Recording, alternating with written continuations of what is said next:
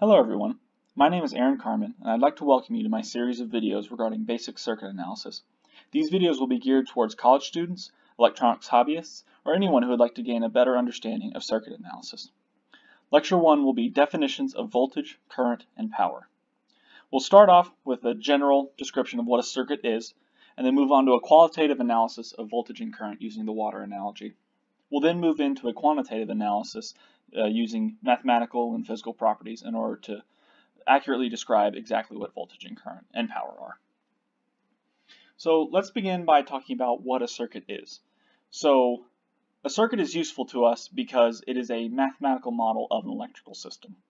So there are equations called Maxwell's equations which will completely describe any sort of electrical system. But these are often very difficult to work with and provide information that is not necessary for us. So in order to simplify the calculation, we use circuit analysis. And whenever we're doing circuit analysis, the things that we mainly care about are voltage, current, and power. So let's start off with a qualitative discussion using the water analogy.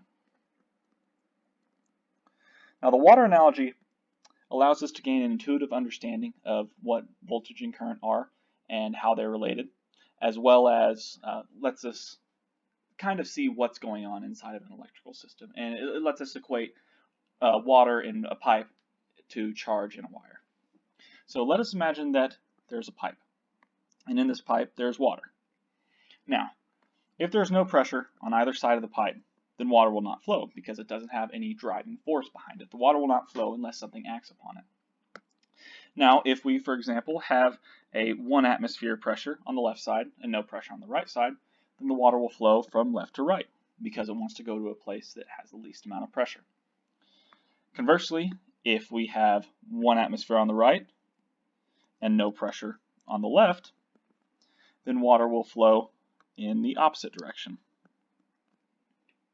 Now, if we, for example, have 1 atmosphere on the left and 1 atmosphere on the right, then water will not flow. And this is because it has to have a pressure difference in order for water to flow. Because in this case, we have the same force acting on both sides, and that's going to mean that the water does not move because the net force on it is 0. Okay, now in the electrical case, we can say that voltage is the driving force which creates a current, and current is just the water moving. It's equivalent to the water moving. So current is actually moving charge, and it's a measure of how much charge is moving and how fast it is moving, whereas voltage is a measure of the force or pressure that's applied on this charge, which causes it to move. So now let us look at just an electrical wire. So instead of a pipe in an electrical system, we would have just a wire. Now on this wire, we will have a voltage on either side. So let's say, for example, we have 0 volts on the left and 0 volts on the right. Now, since there is none of that driving force which is going to cause charge to move, charge will not move. So there will be no current to the right and no current to the left. Now, let's erase this. And if we change it to where there is now 1 volt on the left and 0 volts on the right, current will flow from left to right. That's because current wants to go to the place of the lowest voltage. So current will always flow from a higher voltage to a lower voltage. Now, similarly to the water analogy, if we have the same voltage on both sides, let's use the color black there. If we have the same voltage on both sides, current will not flow because there has to be a difference in order for current to flow. So, since there's 1 volt on the left and 1 volt on the right, there's no path that the current can take in order to go to a lesser voltage. So current will not flow. The charges will essentially stay still, as in the water analogy. So hopefully that gave you a good intuitive understanding of voltage and current, and we will be talking about this in a more quantitative perspective here, but hopefully this at least gives you an idea of how we can equate voltage and current to something that we can easily visualize, which is water in a pipe. So now let's talk some more about voltage. So voltage is described as the energy per unit charge. So this essentially means if we have a certain amount of charge stored, or a certain amount of charge, how much energy does that charge hold? And that's what voltage is. So like we said, it can be thought of as the driving force behind current. So it is it's also called the electric potential, so you can think of it as the potential energy in a circuit. So if there is a closed circuit, then if you have that potential energy stored, it will start to flow and it will turn into electric energy. So the unit for voltage is the volt, and we can also just use a capital V. And this is going to be joules per coulomb. All right, so energy is in joules, and it's per unit charge, and charge is in coulombs. So it's joules per coulomb. And this is also dW over dQ. So this says if we change the charge, how much does the energy change? All right, and lastly, in the equations, we're going to be using little v to represent voltage. So the way that I remember it is, like I said, it's the driving voltage behind, or it's the driving force behind a current. So if you don't have any voltage difference, then there's not going to be any current, because like we said, you have to have that difference in order for a current to flow. So if there isn't that difference in force, then current will not flow. Now, one thing about voltage that you need to know is that it does have a polarity. So if we just look at a black box, so we don't know what this is, but we know that it has a voltage across it from plus to minus of 1 volt. Okay, so we know this. Now, if we look at the same black box under the same conditions, and we look at it instead from plus to minus, so if we invert the polarity, what's going to happen to the value of the voltage? Well, remember, voltage says that from this point, let's use red, from this point to this point. Okay, from that point to that point, the voltage drops by 1 volt. So now, this time we're saying from this point to this point. How does the voltage change? And the voltage actually rises, so the sign is going to be opposite, so we have a minus 1 volt there. Okay, so it's important to note that whenever all the conditions are the same, if you flip the polarity, like we did here, if you flip this polarity, then the sign will change. Okay, and you'll also hear me say voltage drop or voltage rise a lot. So if I say voltage drop, that means that the value is positive. And if I say voltage rise, that means value is negative, as we saw in the example on the right. So now let's move on to current. So current is describing the actual flow of charge. So current is the resulting flow of charge that comes from a voltage. So let's say it describes the movement of charge. Okay, so the current is saying how much charge is moved per unit time. So the unit for current is the amp. We can also use a capital A for that. And since we're doing charge per time, it's going to be coulombs per second. Okay, and this is also dQ over dt. So this is saying if a certain amount of time has passed. So if, for example, say 1 second has passed, how much charge is moved? And that's what current is describing. Okay, and in our equations, we're going to be using a little I for current. So similarly to voltage, current does have a polarity. So let's say that we have a wire again. If we want to know the current flowing in this direction, say it's 1 amp. So we can say that the current flowing from left to right is 1 amp. Now, if we remember that value of 1 amp flowing from left to right, if we instead draw the arrow this way, and we say we want to know the current that's flowing from right to left, well, we can just say it's negative 1 amps. Okay, so again, flipping the direction or flipping the polarity of the current changes the sign. So current flowing from right to left of negative 1 amp is the exact same thing as a current flowing from left to right of 1 amp.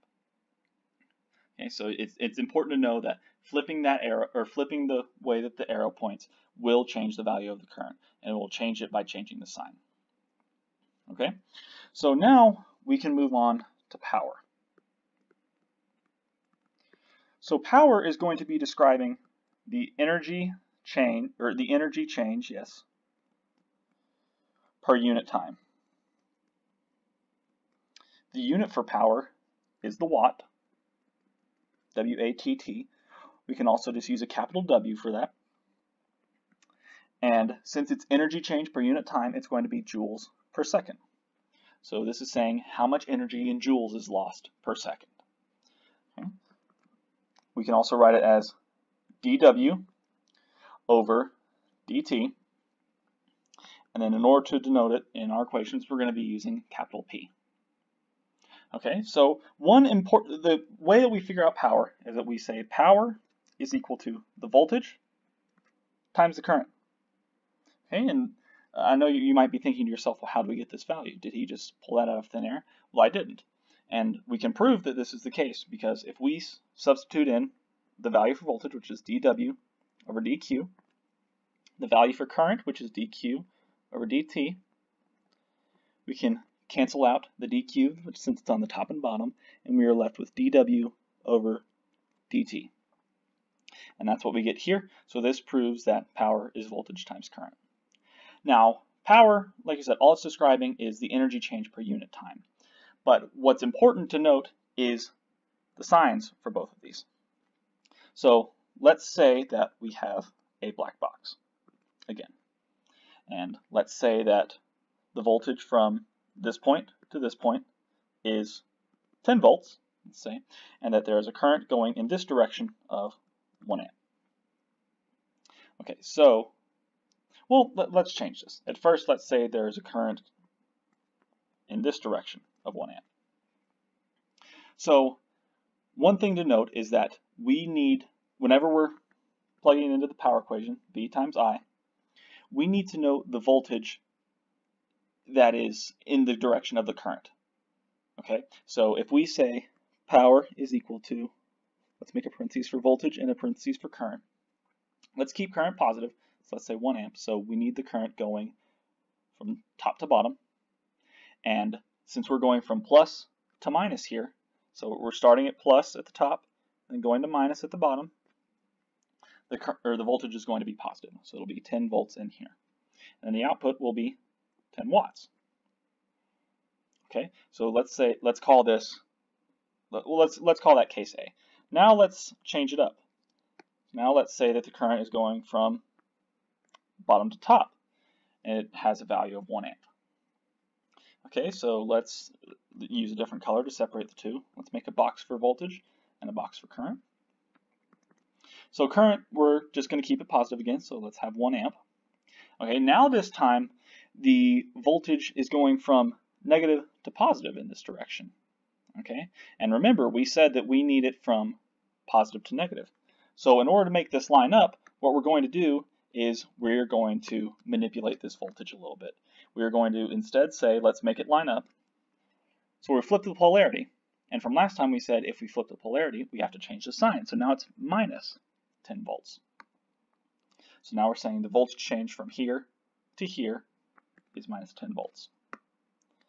So instead, we will plug in here minus 10 volts, 1 amp, and that will give us a value of minus 10 watts. Okay, so what's important to note is that, what's important to note in these two cases is that there is a positive and a negative.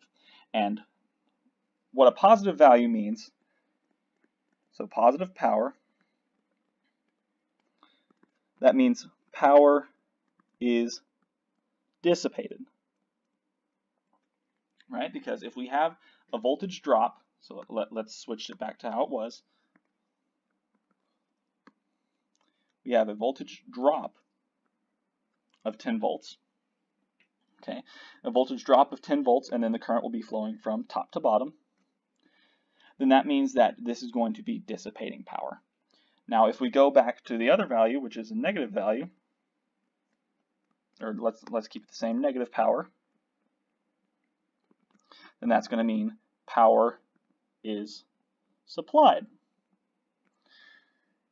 So if you think of it like a battery, right? If we think of it like a battery, let's say that this is just a 10-volt battery, it is going to be providing current from its positive to its negative, right? So you know that current flows from positive to negative in a battery. It's going to start from the positive and end up at the negative.